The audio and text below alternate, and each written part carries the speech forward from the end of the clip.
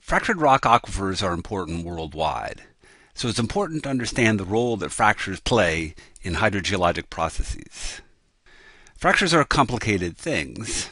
The real fractures, like this one, have parts that are open and they have parts that are in contact. You can see right here and right there that the fracture walls are actually in contact. But when we think about fractures, we typically idealize them as two parallel plates that are held open by a certain gap or aperture. So this is the idealized conceptualization of what a fracture looks like. There are these two plates and water is flowing between these plates. So the aperture is an important characteristic of fractures. Here we have a set of fractures that are intersecting, and we have a hydraulic head gradient imposed on them. So if we're interested in flow through this material, then we're interested in the aperture of the fractures. That's going to be one of the fundamental characteristics. And typically in fractures in the subsurface, the apertures are in the range of tens to hundreds of microns. 1 millimeter is equal to 1,000 microns. So fractures of tenths of a millimeter are fairly typical for fairly conductive fractures. Just for reference, a piece of paper is about 75 microns thick. So fractures don't occur just as isolated entities. Typically there are multiple fractures, and the fracture density is a way to characterize how many fractures there are in a unit volume. So fracture density can be thought of in several different ways. If you conceptualize a fracture as being a break that has a certain surface area, then the total surface area of a fracture in a given volume is one measure of a fracture density. But there are other measures that we'll see in just a second on the next slide. Also, an important aspect is how well the fractures that exist in the subsurface are connected to their neighbors. If the fractures are isolated from their neighbors, then water could flow through an individual fracture, but it's hard to make a long traverse because the water would have to go from one fracture to the next. And if the fractures are not connected, then that can require going through low permeability rock. But if individual fractures are connected to their neighbors, then there can be a through-going pathway, and we can see that here. This would be the through-going pathway formed by connected fractures. And when you have fractures that are connected and form this pathway, that's called a percolating network, because the water can percolate from one side of the network to another. We'll also be interested in what is filling the fractures. In some cases, fractures are breaks in rock that are just open and there's a gap through which water can flow. In other cases, though, there have been minerals that have formed after the fracture has been created, and these mineral precipitates can fill the fractures. And in an extreme case, fractures may be completely filled with mineral precipitates, and you would then have a vein. Okay, so let's take a look at fracture networks and the fracture density concept in a little more detail. So here's our fracture. Here's a fracture network in an idealized, or in kind of a general way. But if we idealize this like this, so we have multiple fractures, and the black lines are the fractures. And in some settings, you have fracture sets that are subparallel. So one way to describe the fracture density would be if we were to take a traverse through these fractures, and this would be, say, it could be a borehole that we drill down through these fractures, or in some way we sample along a line. And if we measure the number of fractures, in this case there would be 4 fractures along this length, then we could characterize the fracture density as the number of fractures per unit length that you encounter along that line. So that's what I'm implying here. Fracture density as number of fractures per length. But we could also imagine that there was an outcrop and the fractures were exposed as traces along this outcrop. And so let's say, for example, that this is a map of a horizontal surface where some fractures are exposed.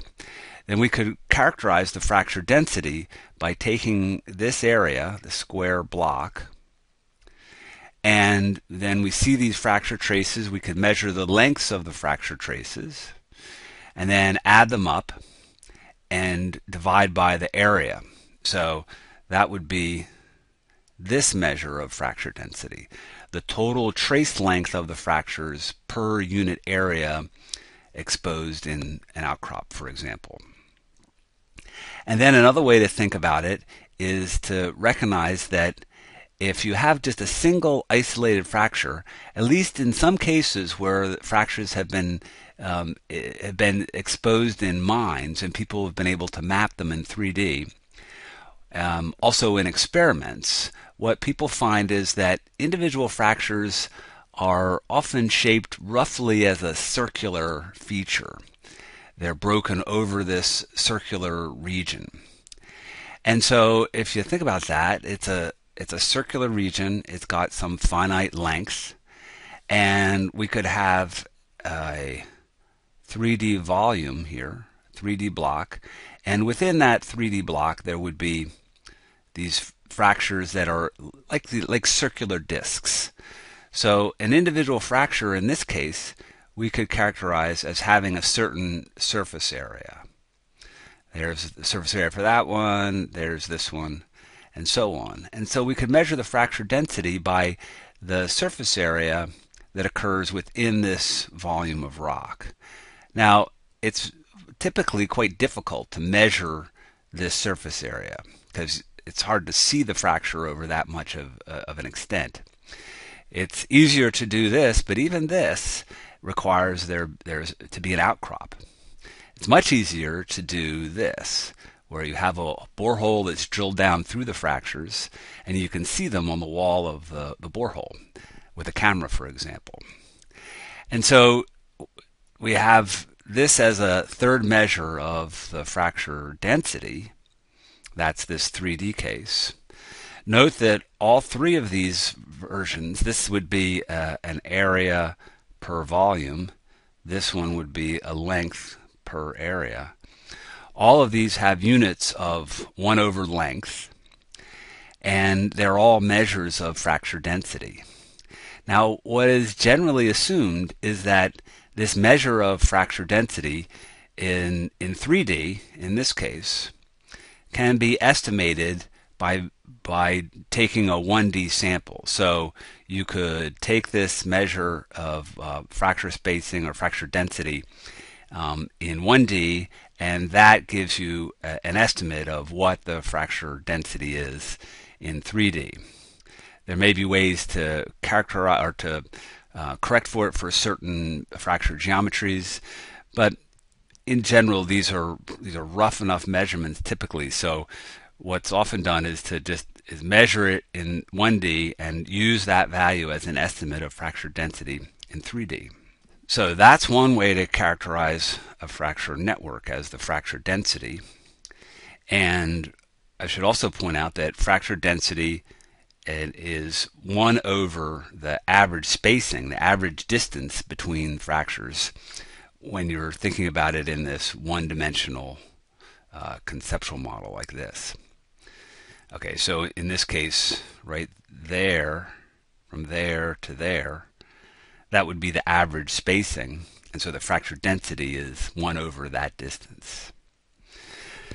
Another thing that's useful is the porosity of a fractured system. And in crystalline rock, the porosity of the rock itself is very low, and so the porosity of the fractures can be an important contribution. It could dominate the porosity, the total porosity of the rock. And in any case, it could be an important contribution. And so we can estimate what the porosity is by taking the fracture aperture, delta, multiply that by the fracture density, and that's an estimate of the porosity of the fractures in the rock. Okay, so flow-through fractures. Well, we have a characterization or an idealized concept of what fractures are like as these two parallel plates.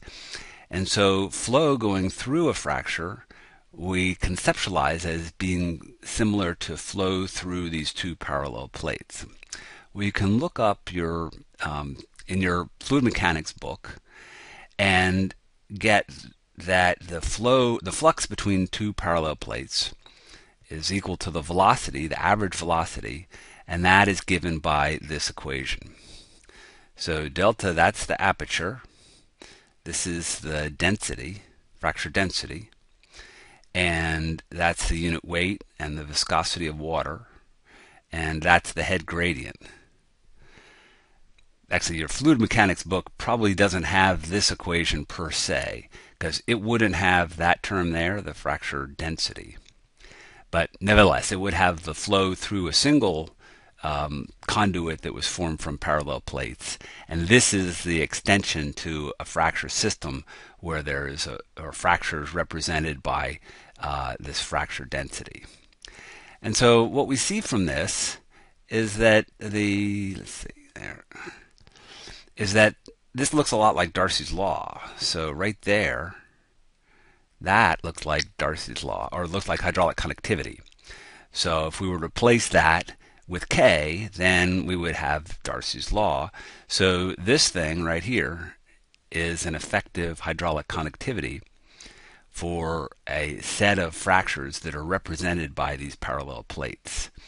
So what this means is that if we have a region that is relatively large compared to the fracture spacing, then we can use Darcy's law to characterize flow through this region.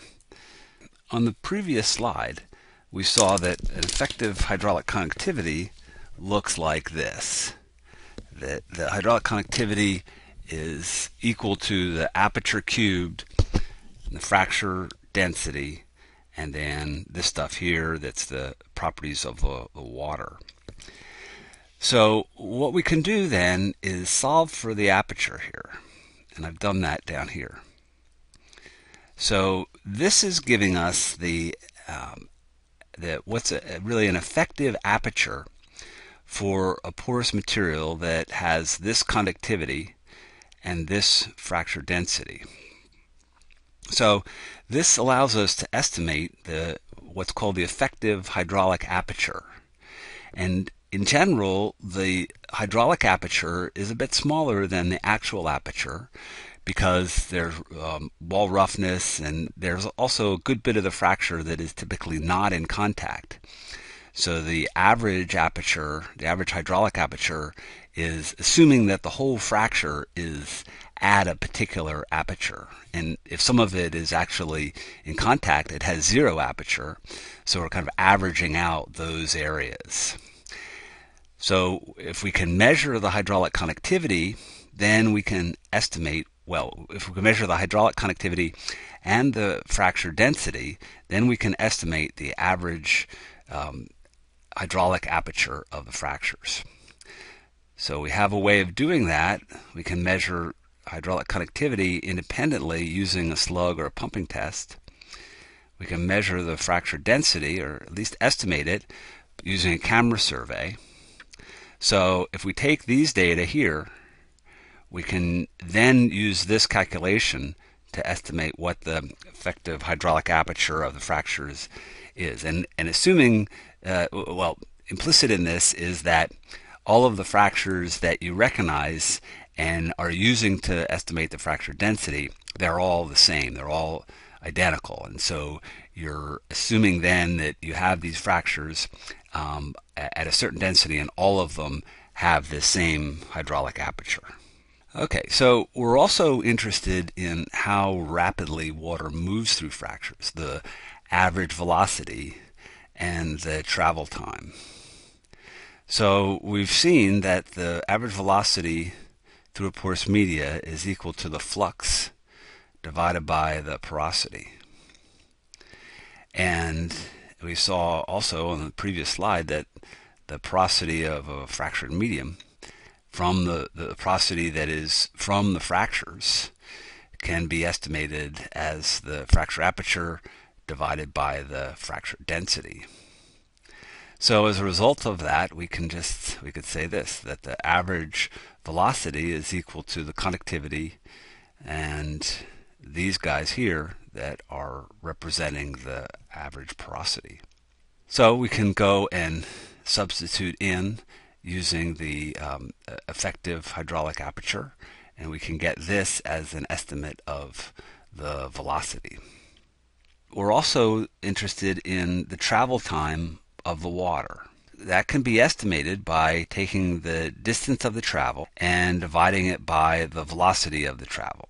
So that's given here. This is the velocity. So you can use this as a way of estimating how long it might take for water to go from one point to another. Now it's tempting to also think of contaminants moving that fast, and in some cases they may. But contaminants also can interact with the matrix, the rock that forms the wall of the fractures, and that interaction will cause contaminants to move slower than the water. You might think of the velocity as an upper limit for the velocity of contaminants. And we might think of this time then as the lower limit of the time that it takes to travel from one point to another.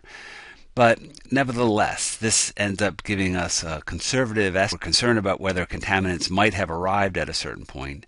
This would give us a way to have a conservative estimate as to whether that might actually happen. Let's do an example. Let's say that we have these characteristics. How long would it take for water to travel 300 meters? So go ahead and try working that out.